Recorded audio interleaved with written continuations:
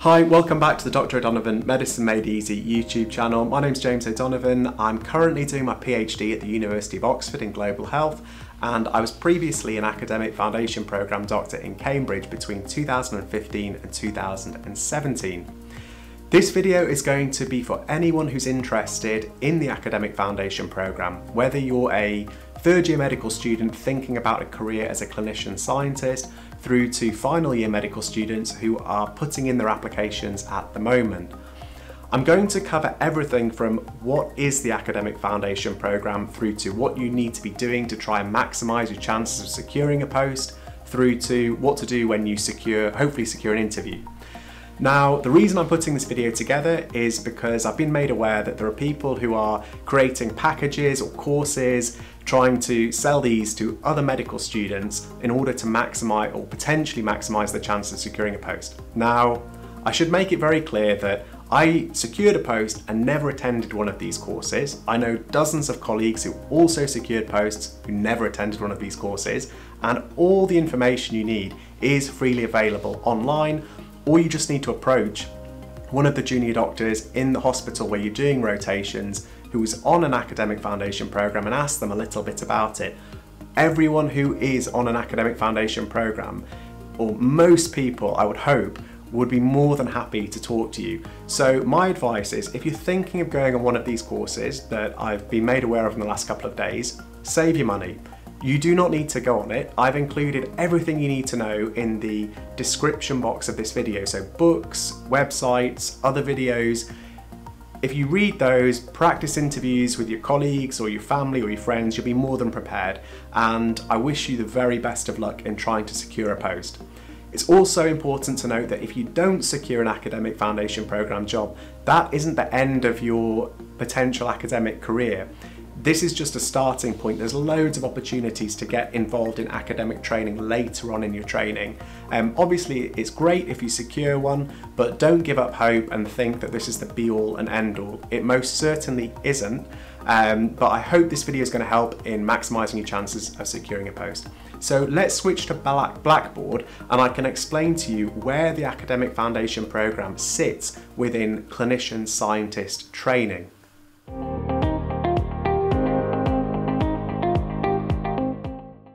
Okay, so let's have a look at how integrated academic training is structured in the UK. This is really useful to know about because it gives you an idea of what you're getting yourself into, and also it gives you an idea of the structure of the pathway that you need to be looking at or thinking about if you're interested in being both a doctor and a researcher. This is something that I didn't really know much about when I was starting medical school, and I wish I'd known a little bit more about it. You also will probably be asked about this in your academic foundation programme interview.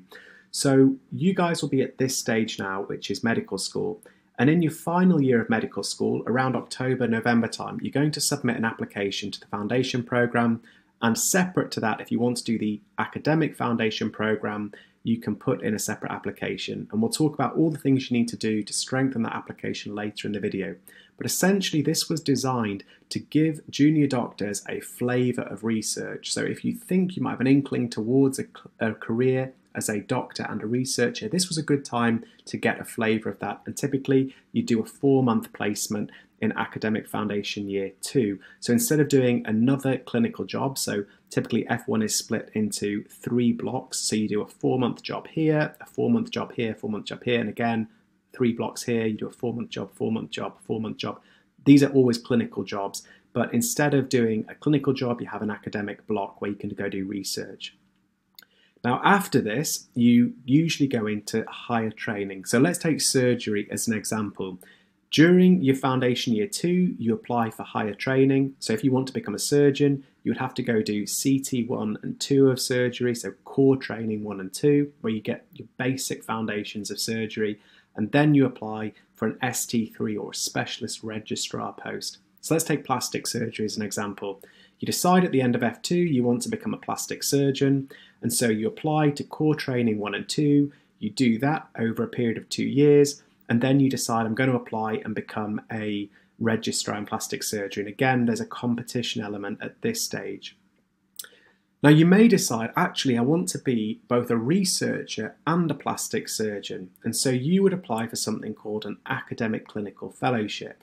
Now, this is at the same stage, so you apply for this at the end of F2, or you can apply for it basically at the break here, but let's just say you apply for it at the end of F2, and you secure one of these ACFs. Now, what this means is that instead of doing your CT1 and 2, and then applying again competitively at this point to go and do ST3, instead you secure an ST1 in plastic surgery, and you still do what essentially is core training as a plastic surgeon for 1 and 2, but then instead of applying competitively again to get an ST3 post, this step is eliminated, so you've already got a run-through post. And so in competitive specialties like plastic surgery or orthopedics, actually doing research, if you're genuinely interested in that, can take away that element of competition and stress again applying for this higher specialty training post. And it also means that typically you get to stay in one region. So you're going to apply for this academic clinical fellowship, say in the East Anglia region, and then you'll stay in that training all the way through until you get something called your CCT, your Certificate of Completion of Training. And that's the point you're going to be a consultant. Now, say you're interested in this academic career. After F2, your academic F2, you can go and get your academic clinical fellowship. Typically, this gives you 3 years of protected time to do some research during that training. And during that time, you'd be building up your fellowship in order to get your PhD fellowship. And at this point here, you typically, the way that the system was designed was that you do your PhD at this point, or your higher degree like an MD. And then hopefully at the end of that, you'd secure a clinical lectureship. And at this point, you're essentially at your registrar training, and you'd be doing 50% academic time and 50% clinical time. So you'd be a researcher half the time, and you're doing your medical job as a doctor half the time. And at the end of this, hopefully you'd get your CCT, which we talked about here. And at this point, you'd be appointed by a university, usually on a university contract, as a senior lecturer or a consultant. And this is the point where you're going to be applying for those big clinical scientist awards from places like the MRC, so the Medical Research Council, or Wellcome Trust.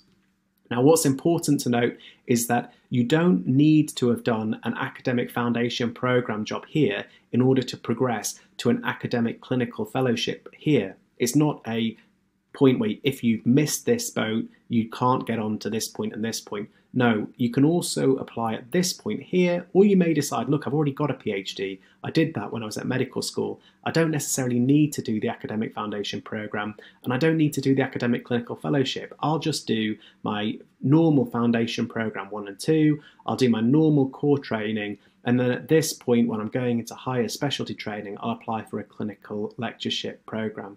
So hopefully that's given you a good idea as to how academic training is structured in the UK. And now we'll move on and think about how you can be applying to the academic foundation program and things that might strengthen your application.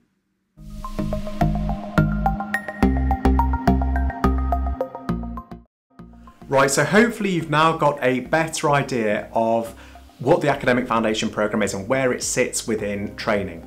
Now let's look at what you need to be doing to maximise your chances of securing one of these posts. Now, in October, you typically put together your application for the foundation program. And aside from that, separate to that, if you're interested in the AFP, you put together a separate application, and typically there's some white space answers, usually 5 to 6 questions around your motivations for applying. Now, in order to strengthen your application, I would advise you, if you're in an early enough stage, to think about 4 key things. So those are previous degrees or other degrees, publications, prizes, and presentations. Now, in terms of other degrees, there are 2 main opportunities that I can think about to secure a couple of points on the application process. The first is if you already have a degree. If you're a graduate entry medical student and you're applying to the AFP, you've already secured your degree, you're going to probably get some extra points for that. Now, if you're currently a medical student, say you're a 1st, 2nd, 3rd, 4th year medical student, and you think, okay, I might be interested in research as a career, and there's something that I really want to do at the moment, you can do something called an intercalated year.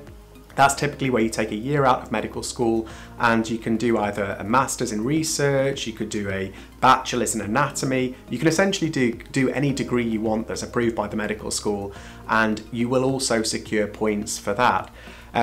quick bit of advice would be don't go and do a degree to secure points for the academic foundation programme. You will be extremely miserable throughout the year if you go and do that, and you should only do it if you genuinely are really passionate about a certain area of study.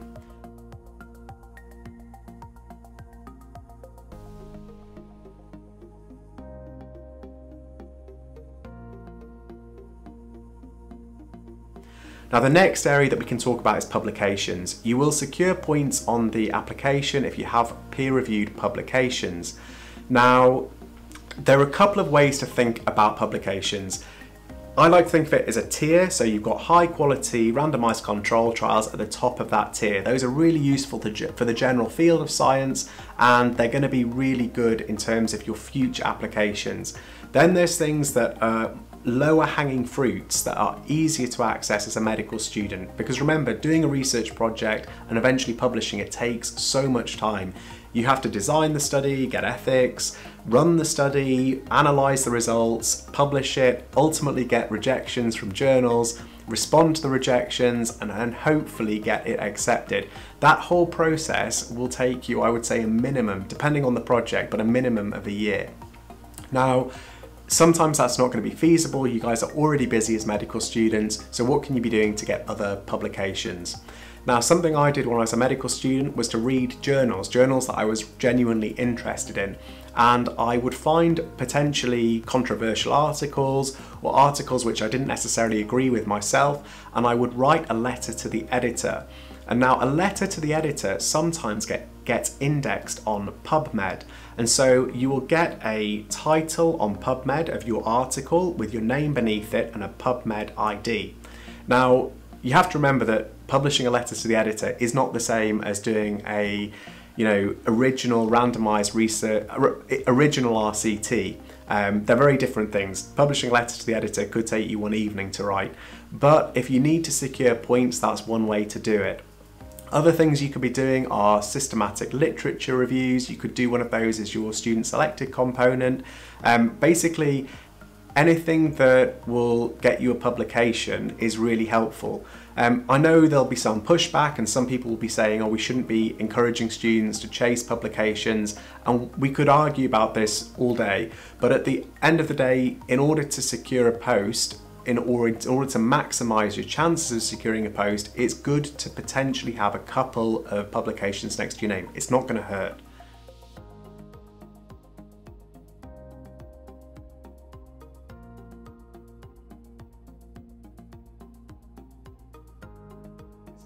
So when I do something, I like to do something A, I enjoy, B, that I think will actually be of benefit to the general wider scientific community, and I also like to do something that I can hit multiple points on. So instead of just doing something for a publication, well, if you've already done the research project, you may as well submit it to an international conference or national conference or local conference and present that work, and then you may as well submit it for a prize. And you may be surprised that not many people actually apply to some of these national prizes. So the Royal Society of Medicine, for example, run dozens of medical student prizes each year, and they have them in loads of different sections. So they have them in respiratory medicine, obs and gynae, urology, even e-health and m-health. So if you've done a research project, I would encourage you to also submit that for a prize. Your medical schools generally always run prizes. Those usually range from, say, a book voucher or a £50 or £100 reward, but they will be out there. The other place to look is the Royal Society of Medicine, and there's also all the professional organisations. So for example, the British Orthopaedic Trainees Association or BAPRAS, which is the Plastic Surgeons Association, they'll all have prizes available for medical students. So if there's a particular specialty you're interested in, check out their Royal Society or their professional group webpage and look on the medical student section under prizes, grants, awards, and you'll typically find something there. If you've done something already, why not go ahead and submit it?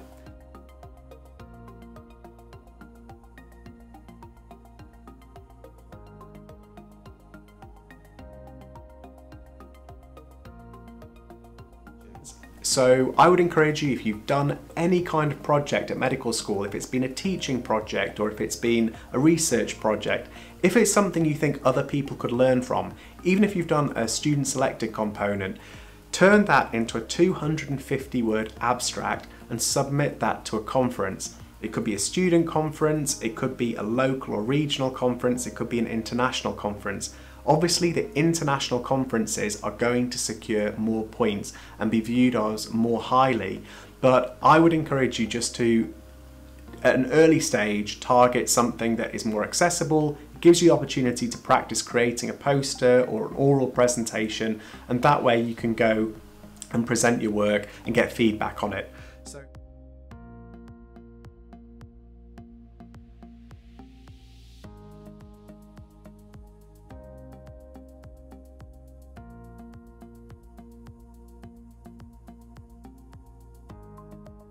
So those are the 4 things that I would say would really strengthen your application. Previous degrees or other degrees, publications, prizes or presentations, and hopefully that's given you a little bit of an idea as to what to be doing in order to secure those. Now, once it comes to then submitting the application, you'll submit it, you'll wait for a while and you'll hear back from the deaneries, and usually you can apply to 2 different deaneries. So I applied to Cambridge and then I also applied to Oxford. Now, when it comes to making a decision around applying to the deaneries, think about a couple of things. Think about, do you want to live in that place for the next 2 years? If you don't apply, because you will ultimately be much more happy being somewhere that you actually want to live. Don't go because it's a prestigious deanery or because you think that's the place you should be. Go because you actually want to be there. Also think about how the academic foundation program in that deanery is structured. So for example, in Newcastle, you can do a academic foundation program where you get 4 months in AF1 and then you get 4 months in AF2. Whereas in Cambridge, where I was, I just got 4 months in AF2. The other thing is to think about, is the program structured where you get day release each week, or is it structured on a block of 4 months? Typically it's a block of 4 months, and I found that really useful, but other people wanted to do day release. So find out from that particular deanery how their academic foundation program is structured. In order to do that, all you need to do is email the deanery advisor. They'll be the foundation program director at every deanery. Just shoot off an email, you'll find it online, to them and ask them the questions if they're not online. They'll be more than happy to get back to you. Otherwise, make a Twitter account and post it on Twitter, and you will find that people will respond to you with your questions. Cambridge was really good. They had a budget which you had to apply for competitively in order to go present your research at another place, and I managed to secure one of those awards. That was really helpful to just go and present my research work, and it was a real bonus because to go and present my work was £750. That's almost a third of your junior doctor salary each month, but that was a real bonus. So find out about those things because they are important, and if you are interested in an academic career later on down the line, having presentations next to your name is really helpful. Otherwise, some deaneries also offer teaching courses, so they offer postgraduate certificates in education. So have a think about how their program is structured and what other benefits come along with it, and you'd be surprised at all the other things that are available to you. Most of it, again, is available online, so just do a good internet search and you'll typically find it. Otherwise, ask people on Twitter or just find the local foundation program doctors in your deanery and ask them the questions. Now, once it's come to deciding where you want to be, so you've thought about the location, you've thought about the structure of the program, my other tip here would be to email a supervisor. Find a supervisor early on and fire them off an email and say, hello, my name is, so for example, I would say, hi, my name is James. I'm currently a final year medical student thinking about applying to the academic foundation program, and I've previously undertaken work in neuroimaging. I've done a master's degree in neuroimaging and I've spent a year abroad at Harvard on a fellowship undertaking research on that. I've published a number of papers. Here's my CV. I was wondering if you might be interested in supervising me should I be successful in securing an academic foundation program. That's a really good way to find out who your potential supervisor is going to be and have an idea of the kind of project you might be doing. And the reason that is good is because A, it gives you time to set up a project or apply for ethics, And B, when it comes to interview, it shows the interviewers you've been keen and found out about the supervisors or potential projects in that deanery, and you're really keen on going there. Now, some people may say, oh, it's kind of presumptuous that you're already emailing supervisors, but I would say preparedness is really good. And it also shows that you're enthusiastic about that place and you've really done your research into finding out what's available.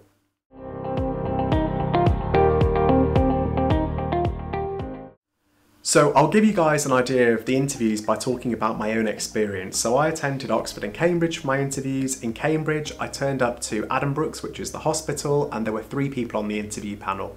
The first set of questions, which lasted for about 15 to 20 minutes, were all about my research experience, past research experience, why I was keen on going to Cambridge, the kind of project I was interested in. That's where it was really helpful to have already contacted the supervisor, and the feedback from the panel was really good on that.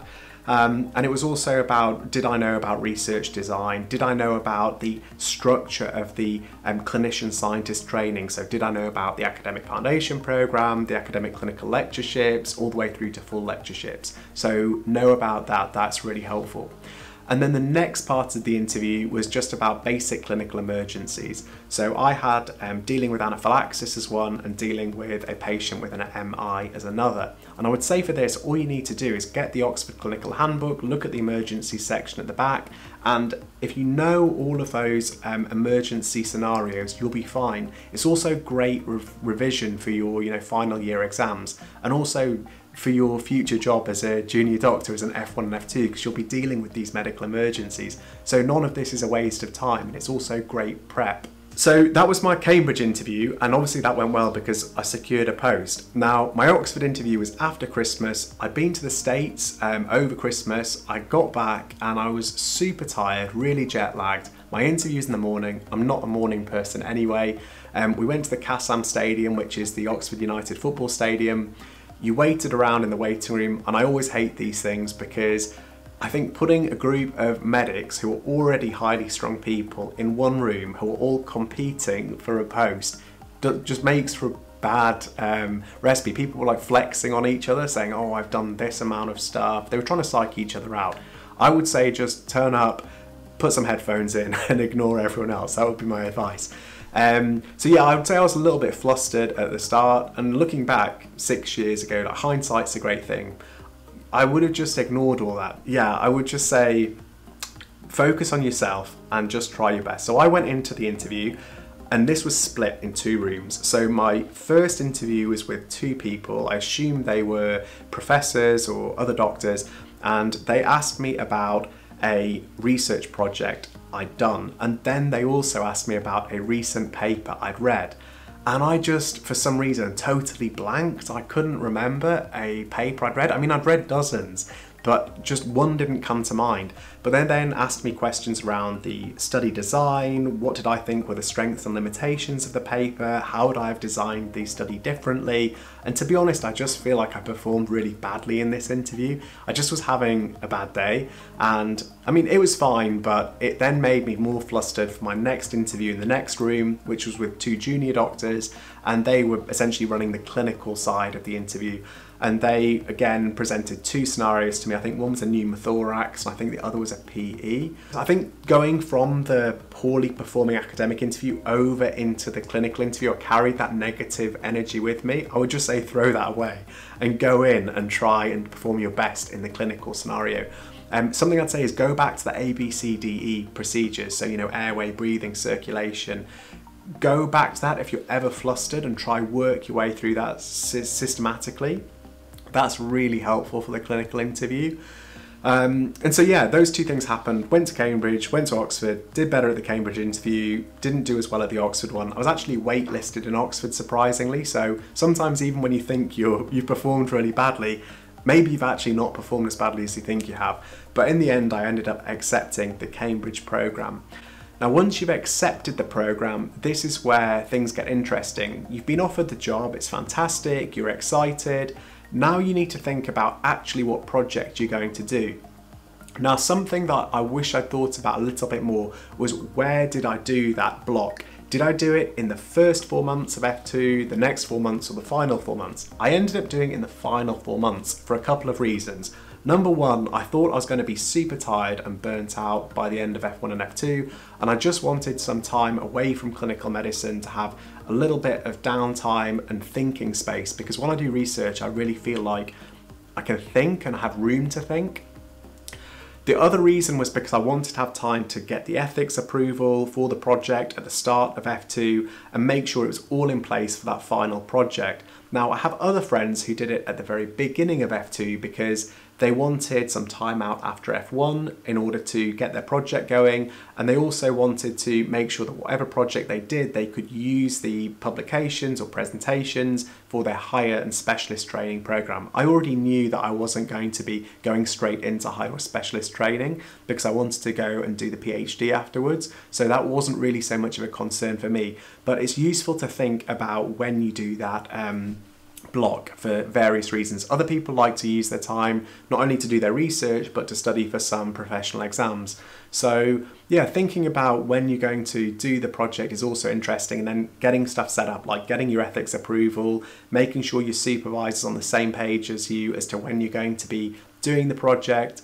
All those things are really helpful to think about once you've secured the post. And also remember that sometimes when you do your academic foundation program job, you might be in one hospital for the first year where you're not necessarily based for the second year in a different hospital, which is where you're going to be doing the project. So for example, for me, I was in Peterborough for 1 year and my final project in the second year was in Cambridge. And so in order to set that up, some days on my off days in F1, I was driving down or getting the train down to Cambridge to meet with my supervisor for the next year to get everything set up. Now, I'm sure that I've not covered everything and you guys are going to have questions. If you do, post them in the comments section below. Any question I am happy to answer within reasonable means. But yeah, any question or anything that you've thought of during this video, just post it in the section below. I'll get back to you. I've also posted loads of books, websites, other videos in the description section of this video. Hopefully that is going to be useful. I hope you've enjoyed the video. I hope it's going to be useful. And remember, be confident. Don't feel like you need to pay the money to go on one of these courses. Just use the resources that are available online, look at the person's specification and try hit some of those boxes for points. If you don't worry, it's not the end of the world. And put your hat in the ring, have a go. It might be a really useful experience. You might not have been interviewed since your medical school interview, and this could be a great practice interview. And it can also make you think about where your areas of that you can improve on are. So it might make you realise, okay, I do want to be a clinician scientist, but I've not actually published anything. Maybe I should start thinking about doing a research project that I'm interested in and getting a mentor or supervisor in order to help me maybe secure an academic post later down the line. Thanks again and good luck in your applications.